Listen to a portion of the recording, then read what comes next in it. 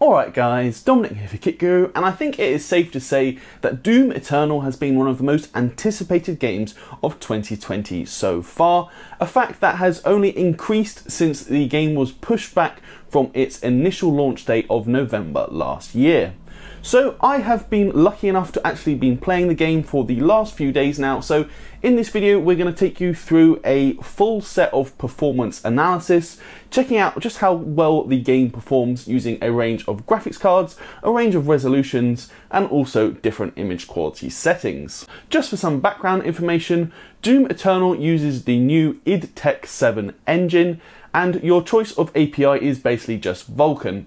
Doom 2016 did let you choose between Vulkan and OpenGL, but there is no OpenGL option within Doom Eternal, so you will have to use the Vulkan API. Another really important thing to note just before we do get into just how well the game actually runs is basically the relationship between image quality and also your GPU VRAM capacity. So initially when I looked into the game, I could see there are 6 different image quality options ranging from low all the way up to Ultra Nightmare. My initial intention was to benchmark all of our GPUs using the Ultra Nightmare preset just to see how tough that preset actually is and what performance we can expect. However, there are actually some very strict limits on VRAM capacity within Doom Eternal, to the point where if you try and apply an image quality setting which the game says is going to use more VRAM than your card has physically available, it simply won't let you apply those settings, and a little error message pops up telling you to try and lower your image quality settings and try again. So what that means is you are going to be limited by your GPU's memory in terms of what image quality settings you can actually apply. So just to give you some examples of what VRAM capacities you need for 1080p and the different presets, starting with 1080p low, here you are going to need a 3GB card, but more on that in just a second. To play 1080p medium, you're going to need a 4GB card, and it's also the same for 1080p high with a 4GB card. Once you step up to 1080p ultra settings, you'll need a 6GB card, and then for both 1080p Nightmare and 1080p Ultra Nightmare, you will need over 6GB, so effectively at least an 8GB card. The one caveat I did find there was running the game at low settings at 1080p. I did think it was perhaps a bit harsh that, say you have an older 2GB card, you simply wouldn't even be able to run 1080p low settings because the game says you'll need, I think it's 2.9GB VRAM capacity. So I did test this. I whipped out an old GTX 950 2GB and installed the card.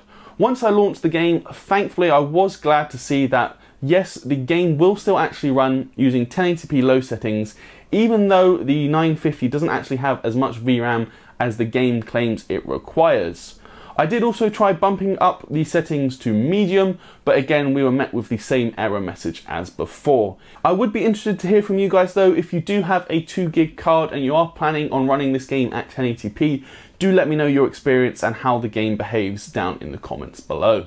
That strict limit on VRAM and image quality settings did affect how I tested the game. Obviously, I wasn't able to test all of the cards using the Ultra Nightmare settings as it simply wouldn't run, and I didn't really want to test all of our cards using something like the medium or high presets, as if you have a 2080 Ti, there is just no way you're going to be running this game using that setting. So what we did was we actually broke down our testing into 3 distinct groups based on VRAM capacity. So for all of our 8GB cards, all the cards that have at least 8GB of VRAM, we tested all of those together using the Ultra Nightmare preset. Then we looked at our 6GB cards, something like the GTX 1060, and we grouped all of those cards together and tested those using the Ultra preset.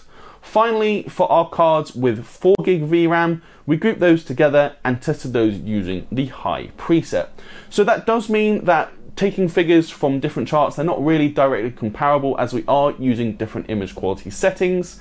However, I did want to push each GPU as far as it would go in this game.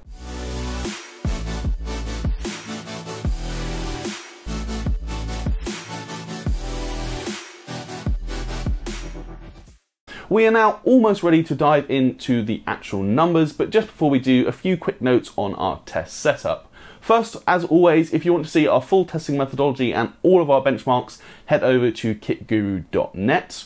The second thing to note is that for all of our tests here, we are using our standard GPU test rig, which consists of an i7 8700K overclocked to 5 GHz, as well as 16 GB of 3200 MHz DDR4 memory. For these tests, we benchmarked a 1-minute run through in the game's first level. I did actually play through the game's first 2 levels, and honestly, this section here was the most demanding that I found. It's also worth noting that we used pre-release game-ready drivers from both AMD and Nvidia that were supplied to us directly by Bethesda PR. Right then, that is really it for our preamble, and we're going to dive straight into our results. So, starting with our 8GB cards using the Ultra Nightmare preset, at 1080p here, the frame rates on show really were quite an eye-opener.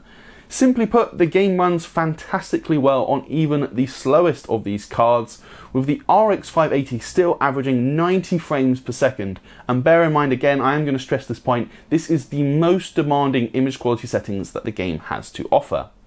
At the other end, gamers with a 2080 Super or a 2080 Ti will be pushing well over 200 frames per second, which I think is just simply crazy.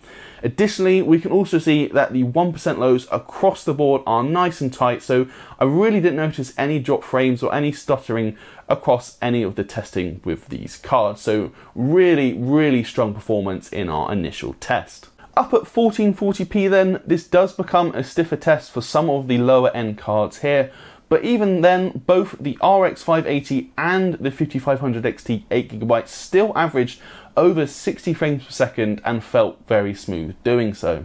High refresh rate gamers will be served well by pretty much anything from the Vega 56 and up, and with both the 5700 XT and 2070 Super averaging around the 120 frames per second mark at this resolution. The big boy, the 2080 Ti, meanwhile, is still able to push 180 frames per second, so even at 1440p, those are some immense numbers. So we've seen 1080p and 1440p for those cards, but what about 4K? This does become a bit much for the likes of the RX 580 and even the GTX 1070. In my opinion, you want at least 60 frames per second when playing Doom Eternal, just to offer a smooth experience considering how fast the gameplay actually is. So in my opinion, those cards won't quite do the business at this resolution.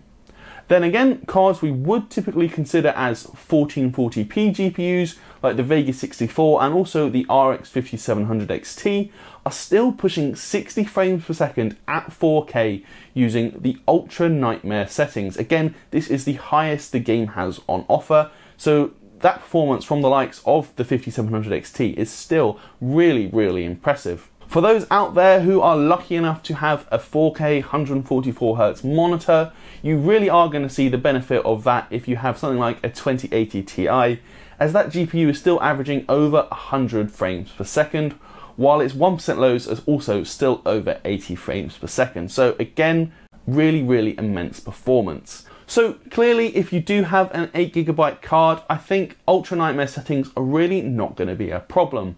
Even the now getting on RX 580 is able to push almost 100 frames per second at 1080p, and it still offers very strong performance at 1440p. So it is really good to see such high frame rates from Doom Eternal. But what about those 6GB cards? I'm sure there are lots of GTX 1060 owners out there watching this video wondering just how well their card is going to perform.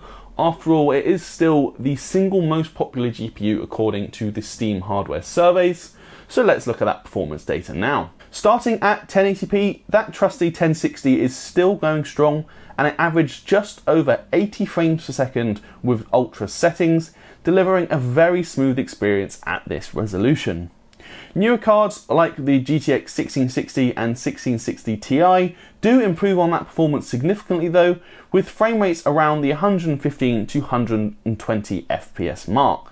If you've bought an RTX 2060 as well, maybe since the price has come down, you can expect to hit almost 150 frames per second using the ultra image quality settings. AMD's newest GPU, the RX 5600 XT, does actually edge slightly ahead of the RTX 2060 at 1080p, But I have to say that frame rates are very high for both GPUs, so the difference between them really isn't very significant at all. For the 1440p gamers out there, GTX 1060 can just about deliver a good experience here, but like I said, I would personally want to keep frame rates up at 60 FPS at all times, which the 1060 can't quite manage, but then again, you may not mind so much and those figures may, tick your boxes just fine. The other 4 GPUs on this chart though did stay above 60 FPS at all times when gaming at 1440p, and both the 5600 XT and RTX 2060 averaged over 100 frames per second at this resolution.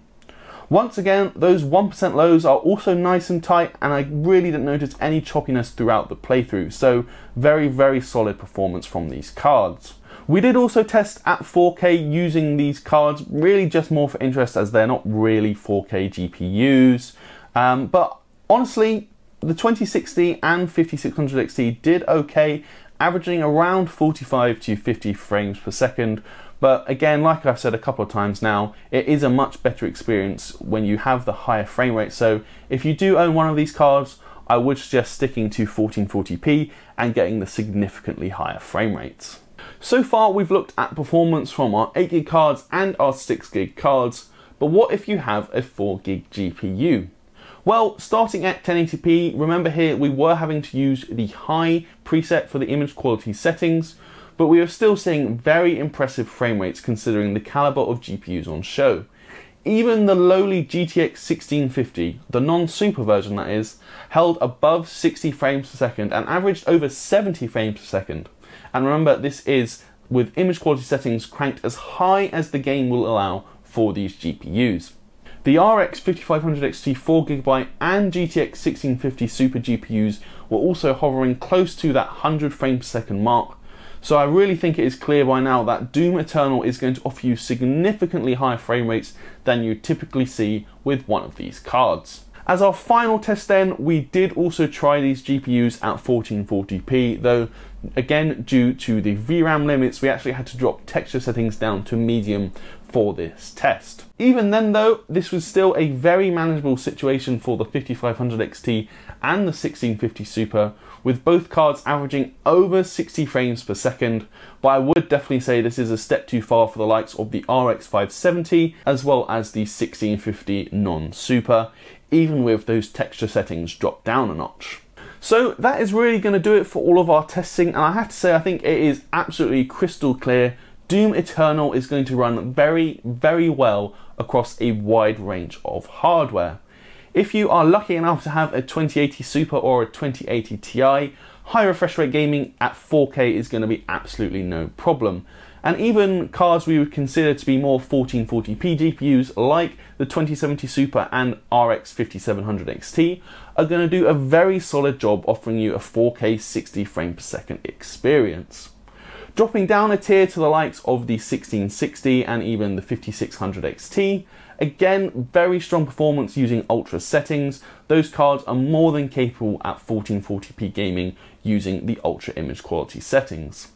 Finally, for those lower end cards like the 1650, even that is strong enough to offer a 1080p 60 frames per second experience using the high settings. So simply put, I am really impressed with just how well Doom Eternal runs across a range of hardware. The main limiting factor here really is going to be the amount of VRAM your card has, as like we mentioned earlier, that VRAM capacity does limit what image quality settings you can use. So if you have a 3GB or a 4GB card, don't expect to come in and run ultra nightmare settings.